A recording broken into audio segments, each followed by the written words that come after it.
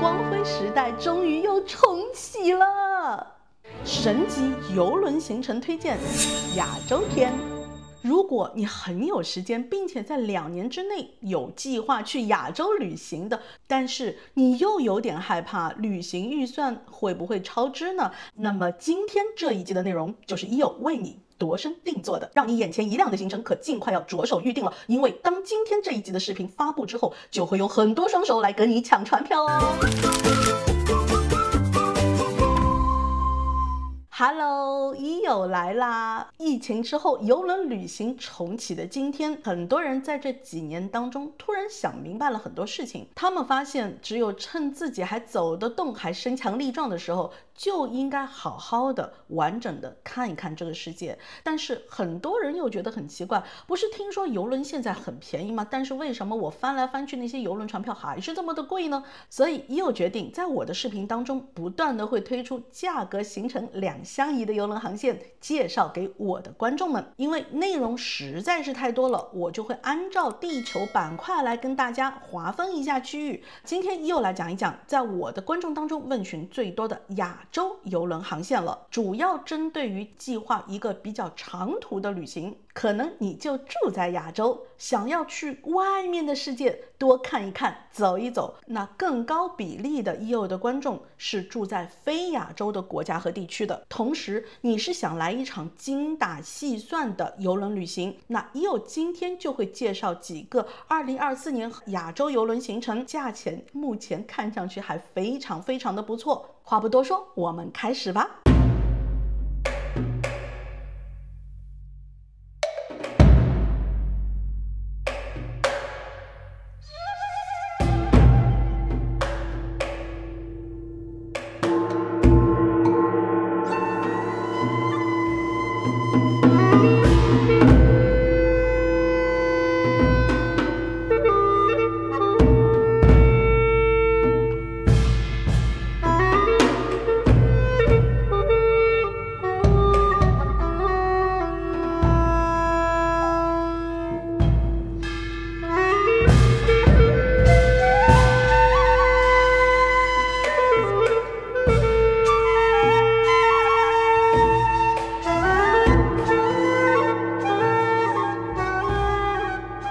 北美邮轮界口碑甚佳的 Celebrity 邮轮公司派出了 Celebrity Exotic 和 Celebrity Millennium。熟悉阿拉斯加航线的观众肯定对他们不陌生。在阿拉斯加邮轮季节结束之后，他们就会跨越太平洋，转战亚洲海域，来年返回到北美洲。在2024年的1、2月，想去巴厘岛的观众，现在你要立即下手咯，因为在这一段时间 Celebrity Millennium 往返新加坡与巴厘岛之间，途经马来西亚的多个港口，船期E.O都帮你列出了，赶快按下暂停键，截屏下来仔细研究一下。恭喜你赶上了 last minute。 如果你同时还是不用担心飞机票的观众，那看到这个价格应该会让你笑不动哦。从3月中旬开始 Celebrity Millennium 转战日本航线，基本上走的是每12天一转，往返 Yokohama 横滨码头，它可以停到日本清水、京都、高知、冲绳、熊本、鹿儿岛。如果你现在还没有开始订购 Celebrity 2024年度的樱花季节的邮轮行程的话，我觉得你还是赶快去看一下2025年吧，因为24年的樱花季几乎已经售罄。如果你觉得 Celebrity Millennium 不够高级的话，那 Exotic 又如何呢？123000吨 Modern Luxury 的 Celebrity Exotic 一定可以满足你的需求。那它的航线非常的单纯，除了在阿拉斯加季节行走阿拉斯加之外，其他的时间全部都往返于香港和新加坡之间。主要航线围绕着越南和泰国、下龙湾、胡志明、曼谷莲花港、苏梅岛，每13天12晚一转，正适合去香港或者新加坡探亲访友的你。说走就走，现在订票真的价钱让你笑不动。住在澳洲的观众请注意了，顺路坐邮轮就可以回亚洲，即将在2032年举办奥运会的布里斯班，现在越来越受到全世界的关注。9万吨的 Serenade of the Sea 2024年的3月11号启程，17天16晚，从澳大利亚布里斯班出发，经过澳大利亚的埃尔利海滩和凯恩斯，再停靠印尼的龙目岛和巴厘岛，菲律宾的马尼拉和苏比克湾，最后在3月27日到达香港。同一条船 Serenade of the Sea 在2024年的4月8号走出了这一个让E.O久违没有见到的起始港北京。其实大家都知道，北京并不是沿海的城市，在很多邮轮公司标注北京的时候，其实它使用的是天津的港口。同样17天16晚的行程，由天津港出发，停靠日本的长崎、鹿儿岛、横滨、清水、大阪，越南的芽庄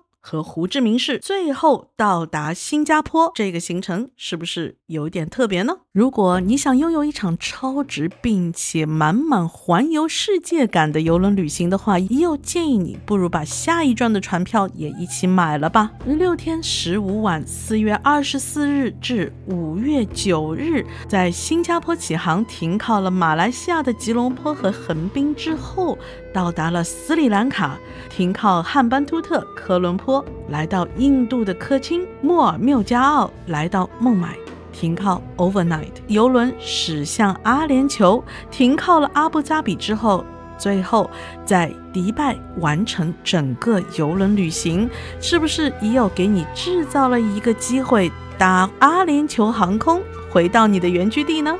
你有没有正在经历邮轮旅行计划中给你带来的烦恼和问题呢？那如果你等不及E.O的视频中给到你答案的话，记得写 email 给我，跟E.O约一个时间，E.O帮你好好的分析一下。欢迎回来，精彩继续。执着于在2024年一定要在日本看到樱花的E.O的观众，我怎么可能让你失望呢？NCL Norwegian Jewel 4月10日起航，13天12晚，这个价格应该已经让你蠢蠢欲动了吧？E.O建议你在邮轮起航之前早几日到达日本，本樱花绽放最绚烂的时刻，好好的欣赏眼前的美景。4月10日在横滨登上邮轮，停靠仙台、函馆、青森之后，驶向太平洋，穿越白令海峡，到达阿拉斯加，停靠的港口可都是阿拉斯加普通邮轮没有办法停靠的地方，最后到达安克拉治。关注E.O视频的观众肯定就要说了，安克拉治的机票可是有点难搞啊。E.O已经帮你想好了一个备用方案，再购买下一程船票，同一条船8日7晚，穿越最美的冰川带，来到温哥华。温哥华的居民可对于温哥华的樱花相当的有自信，你想不想过来比较一下，到底是日本的樱花更壮观，还是温哥华的樱花更美丽呢？当E.O找到好东西的时候，就会藏不住的想要跟我的观众来分享。未来还会继续针对不同情况的观众继续跟大家推荐。如果E.O的视频还没来得及讲到你有兴趣的行程的话，一定记得要给我留言哦，E.O才会知道对这个海域有兴趣的观众到底有多少，比例很高，我就会优先处理，优先做视频来给大家看。看E.O的邮轮旅行活攻略，邮轮旅行不迷路。今天就到这里了，拜拜。